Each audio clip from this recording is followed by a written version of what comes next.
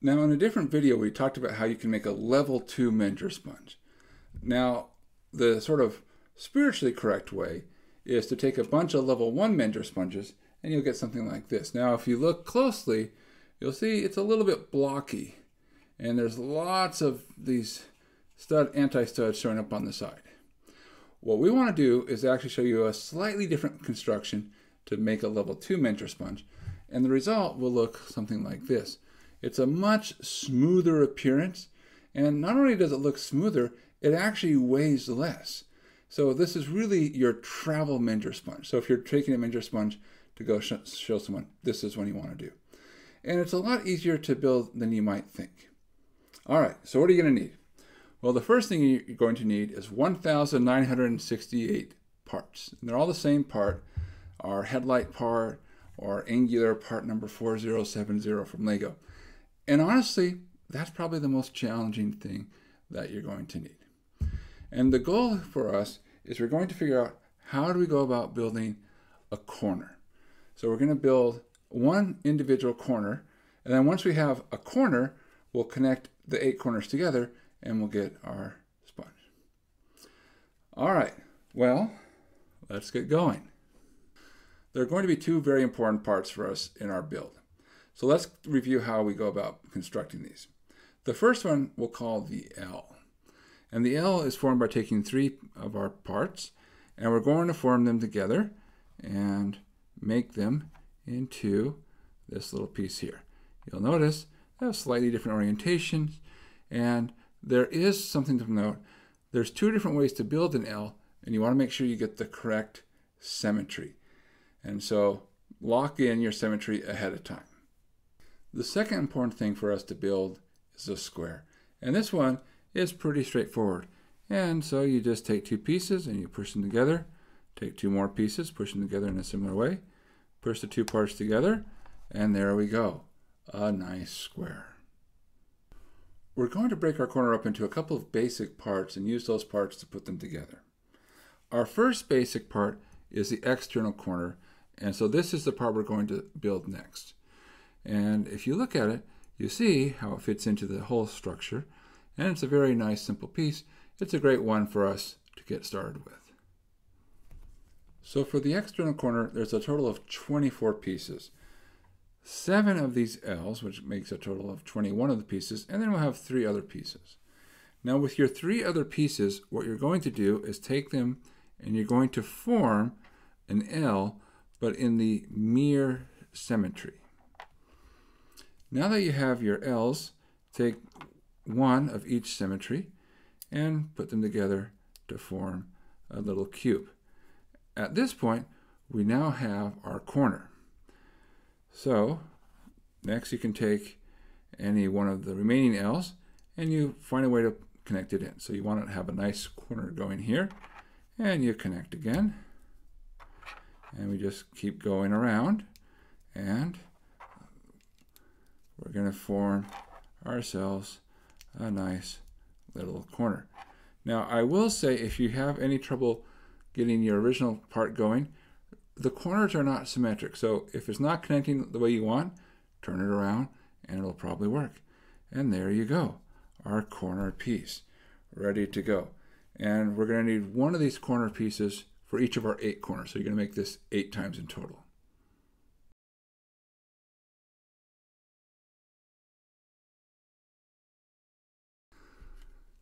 The next part that we're going to build is the internal corner. So this is this part right here in terms of our corner. So remember, we did the external corner, the internal corner is over here.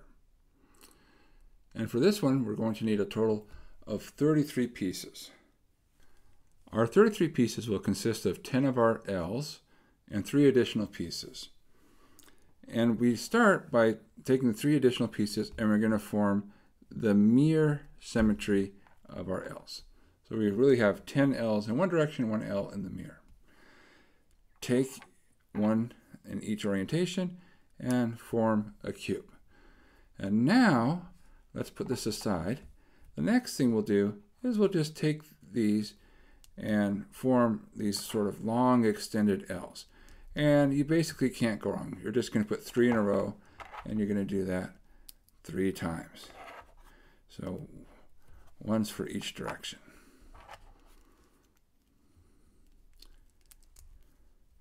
Now that you have these, come back to your corner cube, and this time it's going to be a little bit different than the external corner. So we're going to basically hide a little hole. So you'll see here I want to put something there. It doesn't work. That's okay. I just flip it around. And the goal is we're going to completely enclose that hole. And we come around, do it again, and then one more time, and we'll do it again. And you'll notice that the parts that we connected were basically all level, and the parts that we didn't connect have a staircase pattern going down. So it's not too bad to figure it out. And there we go. There is our internal corner. And you're going to build one internal corner for each of your corners, so that means you're going to build this 8 times.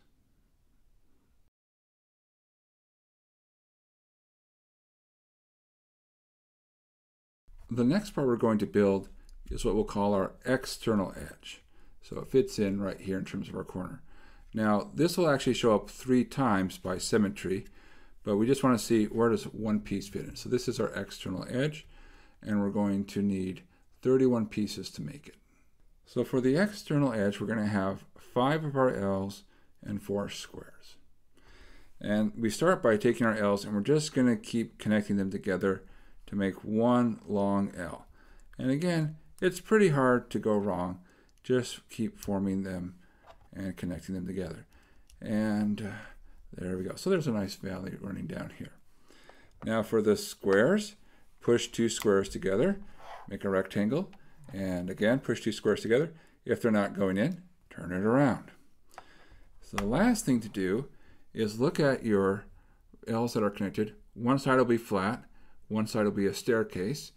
On the flat end, we want to put our squares off. So here's our flat end, and we want to connect our squares in, and we'll grab the other one, and if needed, just turn it around, connect it in, and there we go. That's our external edge. That's actually a pretty simple one.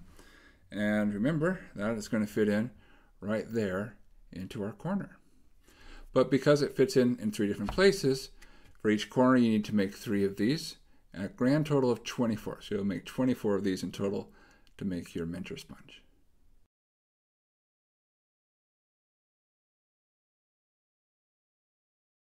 So our last piece we're going to build is this part right here. This is going to be called the internal edge.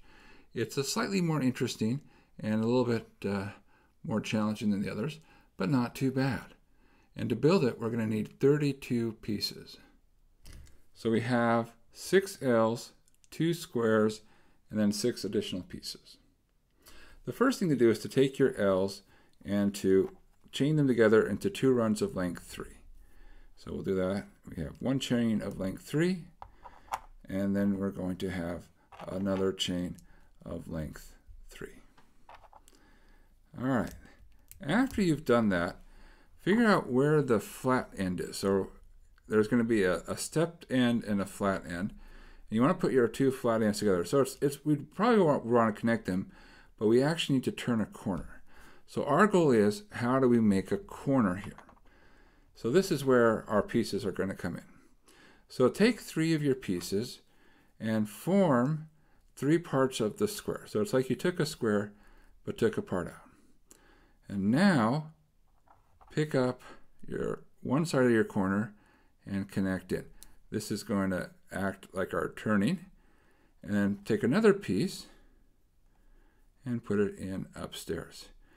If you were looking straight down, it would look almost like that piece should go directly in. And now you put the corner together. So there we go. So from the other side, you can see there's almost this space here. So there's our corner. Now the squares are going to come here. You can see that, for example, this square would want to connect in like that, and the other square would connect that way. But we want to form our connection. So that's where our 2 last pieces come in. This is probably the most non-trivial part. Let's call it that way. So I'm going to take my square. I have here the anti-stud corner. I'm going to grab it. And now I'm going to take one part and put it in like so, and the other part like so. So there's my anti-stud, stud, and there's my two pieces. And now my other square can connect right in. So I've made my nice turn, and I put it right on top, push it down, and success! We've built the corner. And there we go. So there is our interior, well, not corner, interior edge. And so you'll build, for each of your corners, you actually will have this show up 3 times. So there's 1, 2 over here, and 3 over there. So you'll build a total of 24 of them. So by the time you get to the end, it'll become second nature. No worries.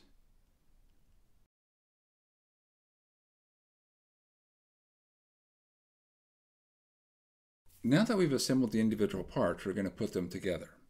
So I have here the external corner, an external edge, and an internal edge. And we're going to put 2 together, and then we'll go and put the other 2 together. And now we press these together, and voila! We have part of our corner. In fact, it's half of our corner. So now we need to build the other half. For the other half of our corner, we have an external edge, 2 internal edges, and an internal corner. So I'm going to take my external edge here and do a connection.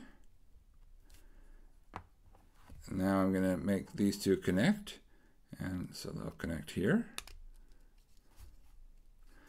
And finally, I'll push these 2 together.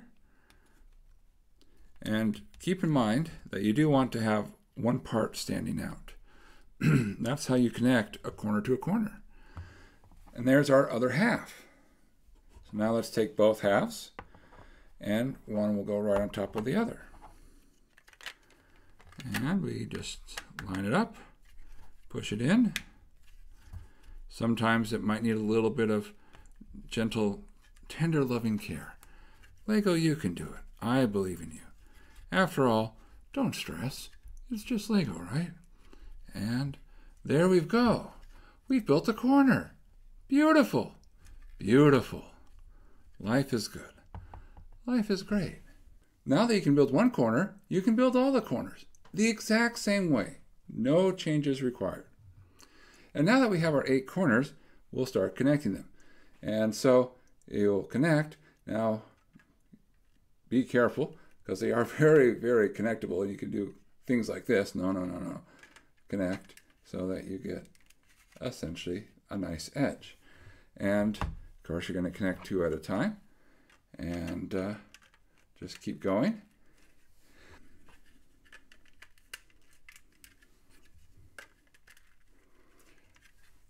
After you finish connecting your edges, all right, now take 2 of those and put them together. And then take the other 2. And similarly, you put them together. And then the last thing is you have your 2 halves, and lo and behold, as if by magic, but no, it's by symmetry and planning, they'll come together very nicely. They'll line up, and you push them in, and now you have it, your level 2 Menger sponge. Now you can make all the colors the same. You can do all sorts of fun decorations. You can even do like this one here, where there's a checkerboard pattern. Whatever you like. It's your Menger sponge. Do what makes you happy. I will comment, by the way, that there's actually enough space here in the Menger sponge. You can put a small ball, 25 millimeters in diameter, and you can then have it roll around. Yeah, you can do all sorts of things. And so, well, great. Now you can build yourself a level 2. Now you might be saying, well, how about a level 3? Well, I will say all the building principles that we used in building a level 2 are the same ones used in building a level 3. So if you can do this, you can build a level 3. It just takes a little bit of patience. If you are serious about building level 3, go ahead and contact me, and I'll be happy to share with you some more details. But for now, thanks for joining, and have fun.